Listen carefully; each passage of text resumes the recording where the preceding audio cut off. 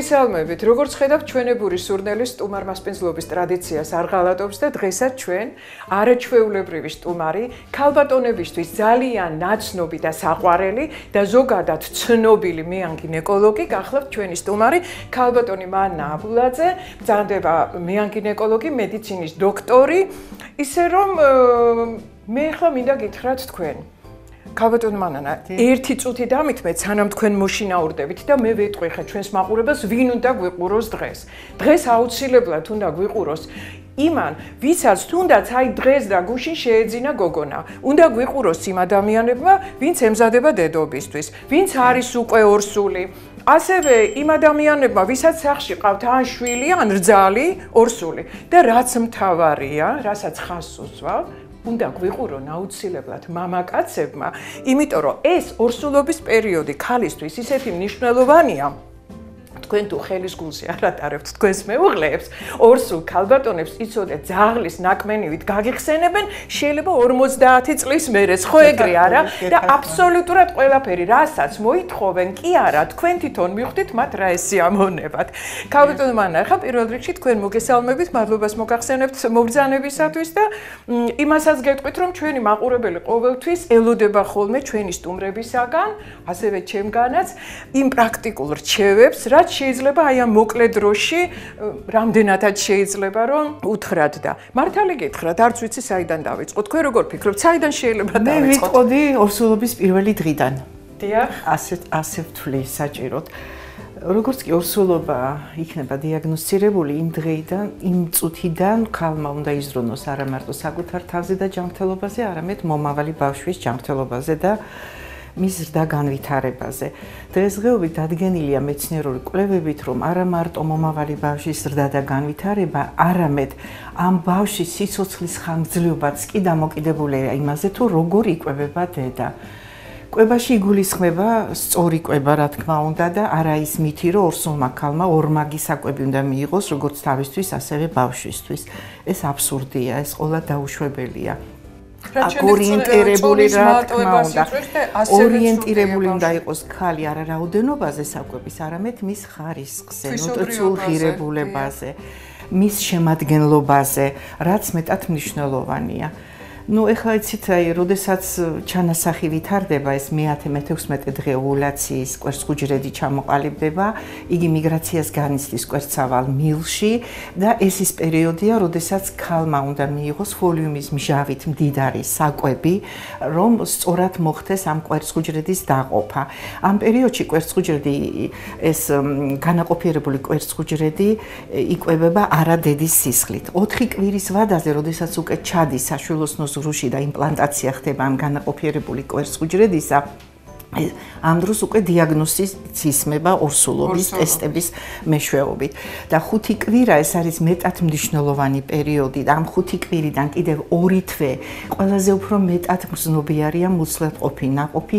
გარემო მავნე ფაქტორების გავლენისგან და აი ამ პერიოდში იწყება ზუსტად აი ტოქსიკოზი პირველი ნახევრის არის ნერწყვის დენის სახით გულის რევა ღებინებაც კი ზოგჯერ ძალიან იშვიათად შეიძლება ეს 9 თვე გაგრძელდეს, მაგრამ უპირატესად პლაცენტაციის მერე, ანუ 12 კვირის შემდგომ, აი ეს მოვლენები იხსნება. ეხლა კვება აი ასეთი პაციენტებისთვის, ვისაც ტოქსიკოზი აქვს, ოდნავ განსხვავდება არატოქსიკოზიანი ქალების კვებისგან. ძირითადი პრინციპი ამ დროს არის ულუფების რაოდენობა 5-7 ჯერ უნდა მიიღოს საკვები ქალმა ტოქსიკოზის დროს, ძირითადად უნდა იყოს მყარი საკვები, უნდა იყოს ცივი საკვები, სითხეები არ უნდა დააყოლოს, თბილი სითხე არ შეიძლება რომ დააყოლოს, სითხე უნდა მიიღოს ჭამამდე 9 საათით ადრე სასურველია წყალი, ჩვეულებრივი წყალი, ოთახის ტემპერატურის წყალი რომ მიიღოს. და უზმოზე ხშირია ხოლმე გაძლიერებული ნერწყვის დენა არის თვითგრძნობა ძალიან ცუდი აქვთ და სასურველია მანამ საწოლიდან ადგება გახუხული პური რამდენიმე 4-5 სუხარი მიიღოს მწოლიარე მდგომარეობაში აი ასეთი მაგრამ ალბათ არის ხოლმე თვითონვე გახუხოს უმჯობესია იმიტომ რომ ის როცა ვანილია დამატებული შაქარი ან სიტყვი ის არ ვარ უნდა იყოს სუფთა სასურველია რა თქმა უნდა უსაფუარო პურისგან იყოს დამზადებული ეს სუხარი. ძალიან ძნელი მოსაკვებელია დღეს დრო ჩვენ არ ვიცით. დაამზადოს სახში, თვითონვე გახუხოს. და როდესაც მიიღებს ამ 4-5 ასეთ პატარა გახუხულ პურს, ჩაიხვევა ეს ლორწო და ის გადადის შემდეგ კუჩში და რა თქმა უნდა რო ადგება ქალი უკეთესად გრძნობს თავს. ეხლა რატომ უნდა მიიღოს ხშირი ულუფებით და მანძილი ამ ულუფებს შორის უნდა იყოს ძალიან მცირე. იმიტომ რომ როდესაც მცირე ულუფებით იღებს ქალი საჭმელს, ამ დროს იმპულსი თავის ტვინში გაძღობის ცენტრთან მიდის და ის ითრგუნება. ამიტომ უკვე კიდევ ორ საათში ღებინების ცენტრი, რომელიც არის თავის ტვინში, ისიც ითრგუნება.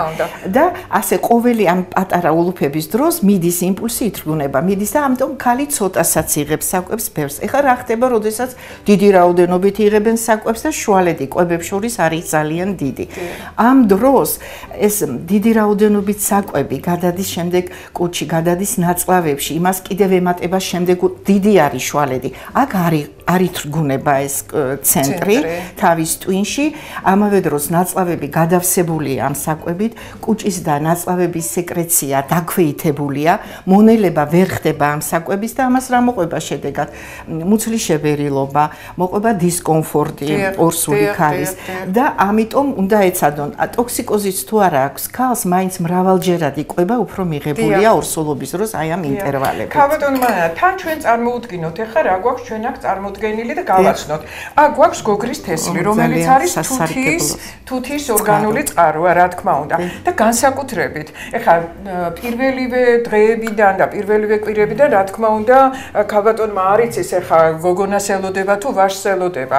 და მართალი გითხრათ, მე მაინდა-მაინც არ მომწონს ხოლმე, როდესაც წინასწარ იციან ხოლმე ეს და ამას აქცევენ ყურადღებას, მაგრამ განსაკუთრებით მნიშვნელოვანია ეს გოგრის თესლი იმ ქალბატონებისთვის, ვინც ვაჟებს ელოდებიან, იმიტომ რომ ყოველთვის ვაჟებში თუთის დეფიციტი უფრო მეტად არის წარმოჩენილი ვიდრე გოგონებში, მაგრამ გოგონებისთვისაც ძალიან კარგია, რა თქმა უნდა.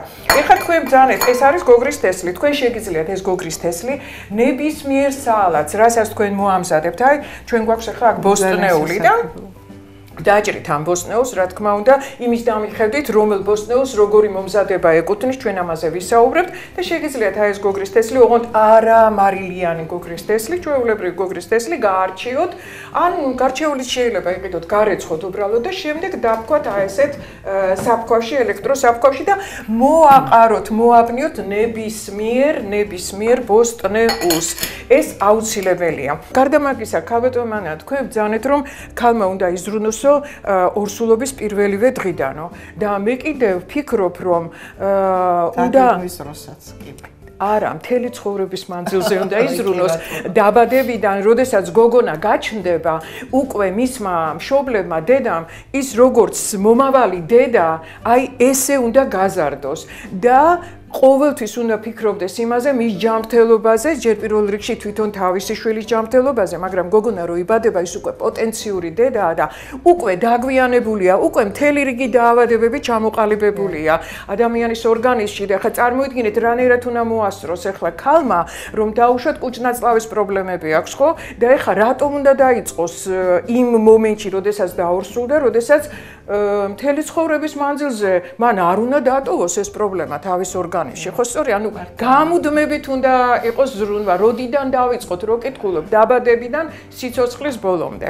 ეხლა ეს რაც გულისრევას შეეხება. გულისრევაზე ასევე შაქრის დონის მერყეობა სისხლში ხო მოქმედებს გარკვეულწილად და ალბათ იმითაც არის განპირობებული, რომ ჩვენ სახამებლის შემცველ აი ამ გახუხულ პურს ვაძლევთ, რომელიც ასე აბალანსირებს ამას. ამიტომ ყოველთვის უნდა მივაქციოთ ხოლმე ყურადღება შაქრის დონე როგორი არის. პირღებინების დროს მე პირადად ძალიან ბევრი ორსული ქალი დადის მთელი ორსულობის განმავლობაში ჩემთან და ვცდილობ ხოლმე რომ ხშირად მედიკამენტებსაც ღებულობენ, რაც მე არ არის, ხო, არც შველის და თან ორგანიზმისთვის ნაყოფისთვისაც ვფიქრობ, რომ სასურველი არ არის და ყოველთვის ვცდილობ ხოლმე რომ ისეთი რაღაც საშუალება ვასწავლო უნებელი და ეს არის მაგალითად ისეთი ფიტოთერაპიული ნაყენები ჩაის სახით. თქვენ როგორ უყურებთ იმას, რომ ორსული ქალი ჩაის, ყავას, კაკაოს, ეს იგი ჩაი, ყავა, კაკაო ეს ხელს უშლის რკინის შეწყობას. აი, ამიტომ არ არის სასურველი. გარდა მაგისა, კოფეინს რო შეიცავს. თუ მაინც ადამიანს უკოფეინო ჩაი შეუძლია დალიოს, თუ ესეთი მოთხოვნილება აქვს. ბალახეული ჩაი, რა თქმა უნდა, ბალახეული ჩაი და აი ამ პირღებინების დროს ძალიან კარგია. პიტნის ჩაია. პიტნის ეთეროვან ზეთებს რომელსაც ესეთი არის ბარამბო, პიტნა, შორის ჯინჯერი არის ძალიან ბევრ აი ამ იმ შემთხვევაში თუ წყლოვანი დაავადება არ აქვს ძალიან კარგია ასეთ შემთხვევაში და ძალიან კარგია კიდევ სხვათა შორის სტაფილო უმის სტაფილოს კნატუნი როგორც ყურტყლებმა აკნატუნეთ ახრამუნეთ სტაფილო ეხლა გადავიდეთ შემდეგ იმ უსიამოვნო რაღაც დისკომფორტის შეგრძნებაზე რასაც ქვია გულწმარვა. დიახ, გულწმარვა. რა პროცესი მიმდინარეობს? 12 კვირიდან უკვე თითქმის იწყებს რატომ იზრდება საშვილოსნო, აწვება კუჭნაწლავის ტრაქტს და კუჭი ვიწროვდება. განსაკუთრებით უფრო მძაფრად არის გამოხატული ეს სიმპტომები მესამე ტრიმესტრში, როცა უფრო დიდია საშვილოსნო. და რა ხდება? კუჭის წვენი გადადის საყლაპავში შევიწროვების გამო. და ეს იწვევს არიხურება და უკვე ეწყებათ ეს გულწმარვა. და თვითონ პაციენტმაც უნდა დაკვირვება მოახდინოს, უფრო რომელ საკვებზე ემართება გულწმარვა და აკრძალოს ის. მაგალითად, ტკბილი ჩაი იძლევა ძალიან ხშირად გულწმარვას. გარდა იმისა, რომ აი დიდი რაოდენობით, დიდი ულუფით ერთ ჯერზე საკვების მიღებაც. ტკბილი ისიც ახსნი მაშინ ქაბატონმა, იმიტომ რომ ამ დროს მჟავე რეაქცია მატულობს ორგანიზმში და სიმჟავიანობა მატულობს და როდესაც აციდოზი წინა პლანზეა გამოწეული, ასე დროს რა თქმა უნდა, არა ორსულებსაც ემართებათ ხოლმე ეს სხვათა შორის ამერიკის მედიცინის ინსტიტუტის დაავადებათა კონტროლისა და პრევენციის ცენტრმა შეიმუშავა არაჩვეულებრივი კითხვარი ორსულებისთვის. ეს კითხვარი ამ კითხვის შევსების მერე უკვე ექიმს აქვს მისი კვებითი ჩვევებზე წარმოდგენა და თუ საინტერესოა მოგახსენეთ ამ კითხვაზე. ესე იგი, პირველი კითხვა ესეთია. ორსულ ქალს ეკითხებიან, კვირაში რამდენჯერ სარგებლობთ სწრაფი კვების ობიექტით? დღეში რამდენ ულუფა ბოსტნეულს იღებთ? დღეში რამდენ ულუფა ხილს იღებთ? დღეში რამდენ ულუფა თევზს, ხორცს, კვერცხს, ანუ ცილოვან საკვებს იღებთ? შემდეგ ეკითხებიან, რამდენ ჭიქად კბილ ჩაის და რამდენ ჭიქად კბილ გაზიან სასმელს იღებთ დღის განმავლობაში? და ამით და ეკითხებიან აი მარგარინს, ცხოველურ ცხიმებს, კარაქს, რამდენს იღებთ დღის განმავლობაში. როდესაც ამ კითხვებზე ორსული გასცემს პასუხს, მათ უკვე წარმოდგენა აქვს ამ პაციენტის კვებით ქცევაზე, ანუ რა საკვებს იღებს და რა პრობლემა შეიძლება ჰქონდეს ამ აღნიშნულ პაციენტს. გარდა ამისა, ძალიან დეტალურად უნდა იქნეს შევსებული როგორც სამედიცინო ანამნეზი, ასევე ქირურგიული ანამნეზი. არის ეგრეთ წოდებული მაღალი კვებითი რისკის ორსულები არიან, ისევე როგორც დაბალი რისკის. ეხლა მაღალი რისკის ორსულებს, კვებითი რისკის ორსულებს ვინ მიეკუთვნება? ეს არის შაქრიანი დიაბეტი, დაავადებული პირველი და მეორე ტიპი, დატვირთული სამიანო ანამნეზი. აქ იგულისხმება ორსულობა ნერვიული მილის დეფექტით, იგულისხმება ტყუპი ნაყოფი, ასევე იგულისხმება მალაბსორბციის დარღვევა თუ ქონდა მას ანამნეზში ორსულობამდე, ჰიპერტენზია ორსულობის დროს, გესტაციური დიაბეტი. ასევე ის პაციენტები, რომელთაც აქვთ ფერმენტული უკმარისობა, მაგალითად გლუტეინური ენტეროპათია, ანუ ვერ იტანენ გლუტეინის შემცველ პროდუქტებს.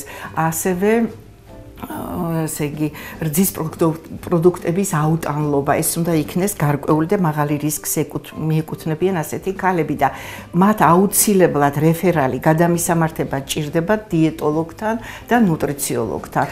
დიახ, და ქალბატონმა მეგეტყვით, რომ ეს ძალიან დიდი მადლობა ასეთი ინფორმაციისათვის, მაგრამ მადლობა ეხა ამერიკელებს ნამდვილად ვერ ვეტყვი, იმიტომ რომ ჩვენი ექიმების ტრადიციულად იყო ანამნეზი პირველ ადგილზე. უბრალოდ ეს ანამნეზი ნელ-ნელა დაიკარგა და რაღაც 5 წუთში პაციენტს იღებენ ისე რომ ანამნეზი საერთოდ გამქრალია სამედიცინო მოქმედებიდან და საერთოდ მე მგონი ტერმინოლოგიაც გამქრალია ამის, იმიტომ რომ არ შეიძლება ასე კონვეიორ კონვეიერული სისტემით მიიღო პაციენტი და გაუშვა და არ მიაწოდო და არ გამოკითხო. განსაკუთრებით ორსული. ორსულებს არ გამოკითხო მთელი დღის განმავლობაში როგორ მიმდინარეობს მათი ორსულობა, რითი იკვებებიან, რას ანიჭებენ უპირატესობას და მართალი გითხრათ ახლა მან ორსულს როდესაც ანემიის დროს ჩვენ ანემიასაც შევეხოთ აუცილებლად ძალიან მნიშვნელოვანია ანემიები მით უმეტეს ბოლო თვეებში განსაკუთრებით. უნიშნავენ ხორცს, თევზს, გათამს, გასაგებია, ბუნებრივია,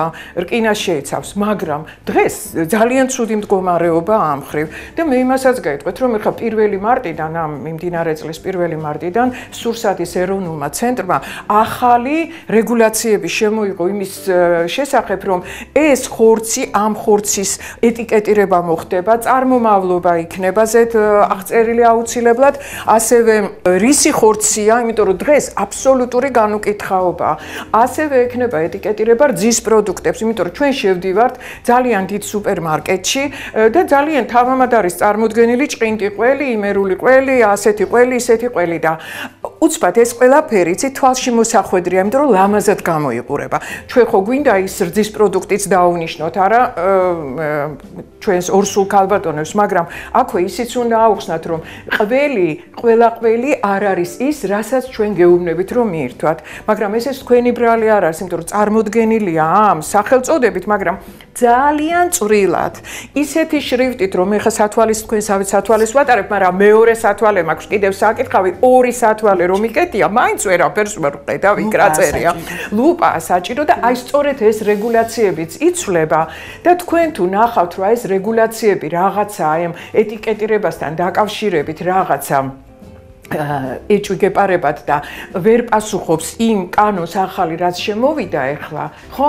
თქვენთვის არის 15:01 ცხელი ხაზი შეგიძლიათ დარეკოთ და მე ერთ შემთხვევას გეტყვით, რომელიც თუ გაინტერესებთ, მე მგონი ჩვენს მაყურებელსაც აინტერესებს, იმიტომ რომ ძალიან ნიშანდობლივი და მნიშვნელოვანი. ამას წინათ ერთ-ერთ ძალიან რაღაც ერთი კვირის წინათ სწორედ.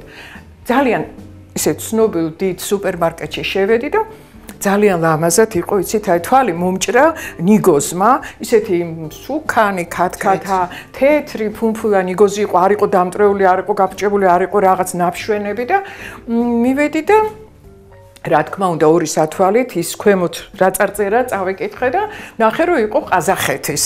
ყაზახეთის რა პრობლემაა, კი ბატონო, მე ვიღებ თან ფასიც შესაბამისი იყო და ამ დროს რო ვყრი პარკში მე ნიგოს ქალბატონმა ჩამიარა და ძალიან ჩამჩურჩულა რომ ქალბატონო რაცაც დაინახა ეთყობა რომ ამ ეტიკეტს კითხულობდი, ეგ არ არის ეს არის უკრაინულიო. ეხლა დავიბენ იცით იმდენად ისეთი სათნო ქალბატონი იყო, რატო უნდა შევეყვანე შეცდომაში. ნუ ერთ კონსულტანტს ვკითხე, კიო უკრაინულიაო, მეორეს ვკითხე უკრაინული, ამ დროს აწერია ყაზახეთის, ხო?